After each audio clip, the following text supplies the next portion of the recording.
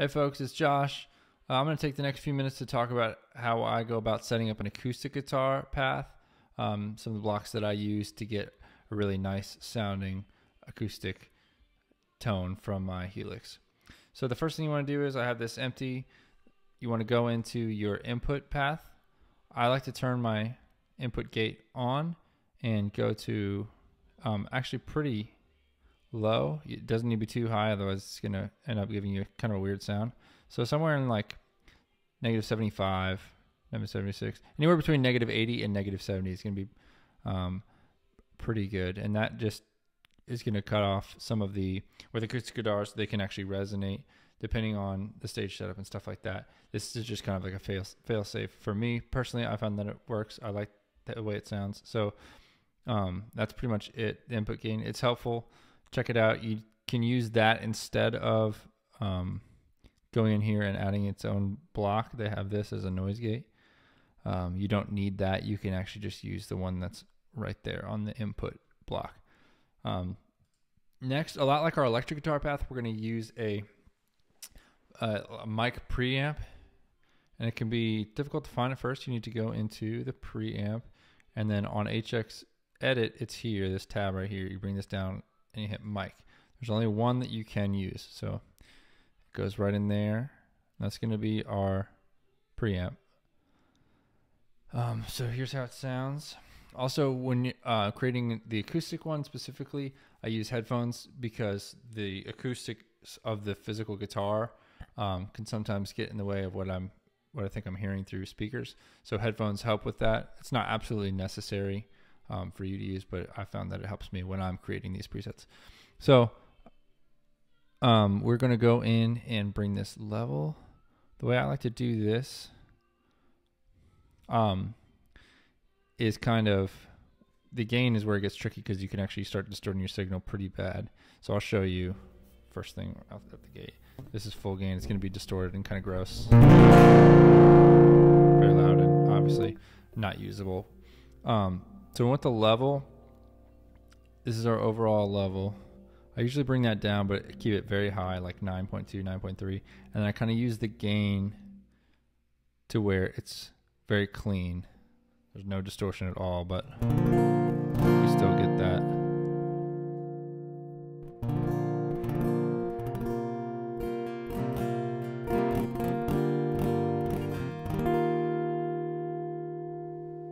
That's pretty good. We're going to put a compressor in front of it, and I know that's going to bring it up a little bit, but we're not going to worry too much about that.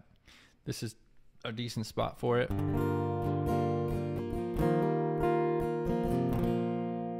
So what I'm listening for is basically just a nice clean signal and no distortion, but loud enough. That's what I'm going for with the gain. It's going to be different from your guitar with your pickups, so I encourage you to just use your ears and just go for the clean sound, no distortion.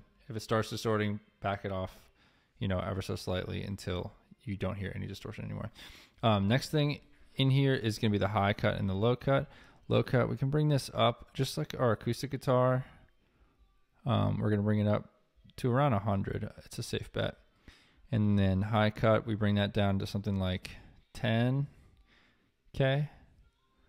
Kind of gets rid of that like gross sounding high end that a lot of people don't like.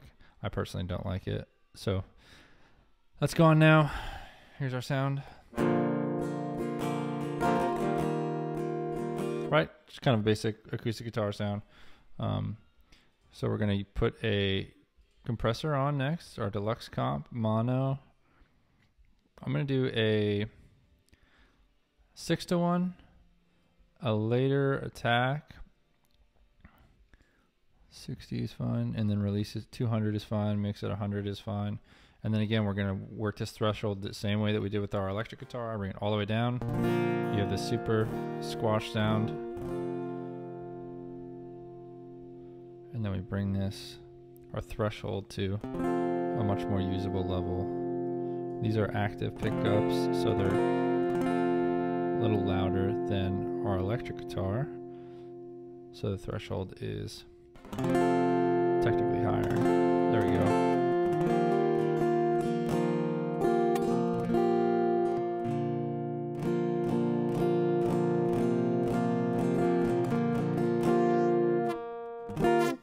pretty good. Sounds nice and clean. Even now, after that, we are not going to use any distortion for this. You can put the delay there if you'd like. I usually will put it after the preamp.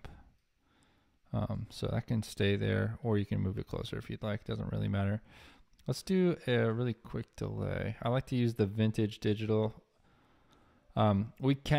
Stereo sounds good if you have the option to go stereo at your church, then there's no reason not to, really. It sounds better in my opinion, but more often than not, they only have one acoustic guitar channel. So it's a pretty safe bet that it's going to be mono. So we're going to be setting up a mono preset. I like the vintage digital because of this right here. Our bit depth, we can bring that up to 24, but the sample rate, we're going to bring it down as low as it goes to 8 kilohertz. What this does is it keeps the delays very dark. So here's the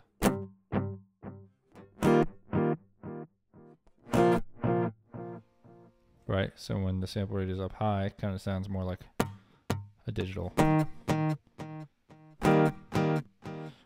I don't really want that for this specifically, so I keep that low.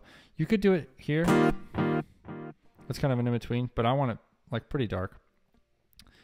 We're going to do quarter notes are fine. Feedback I think is okay, but the mix is a little loud. We want it pretty low because a lot of times acoustic guitar is going to be rhythmic. And we're not using the delay as like a dotted eighth effect or anything. We're just kind of using it to fill space, to add depth to the guitar and the tone overall. A lot like what we do with reverb, which we're going to do next. I'll show you one of my favorite reverbs. It's a more recent one, so if you haven't updated to 3.15, then you probably won't have it. It's a dynamic hall reverb.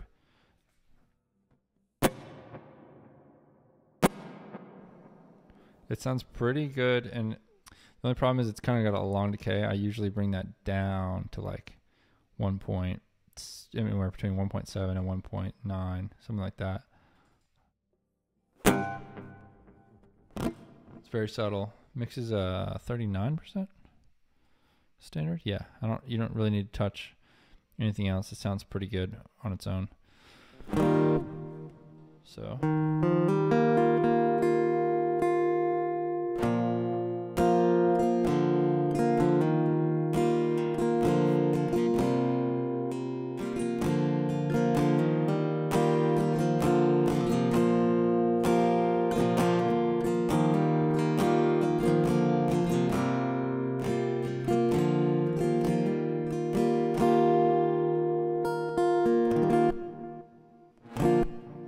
that's pretty good.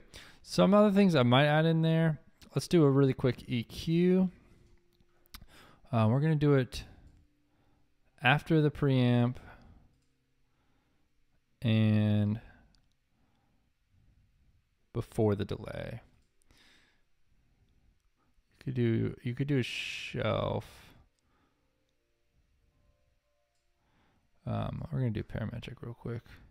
So basically, my goal here, I'm going to cut some of the lows. Right here is going to be fine.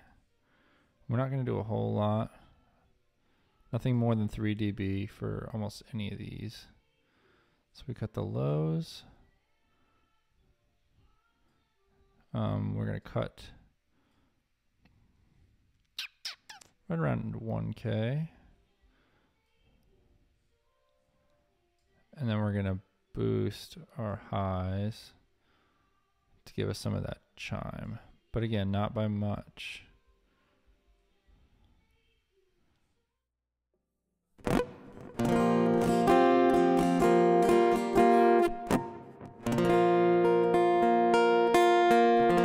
It kind of sounds like I'm getting a little more distortion. I think that's from the compressor putting more level into it. So we can bring it down just a touch and bring this up to compensate. Sounds good. And then the very last thing that we can add is just a studio comp. need this at all, but it is a popular block to have last in your chain to kind of level everything out, like with your delays and your reverb. But we don't need that much peak reduction. We need something like that.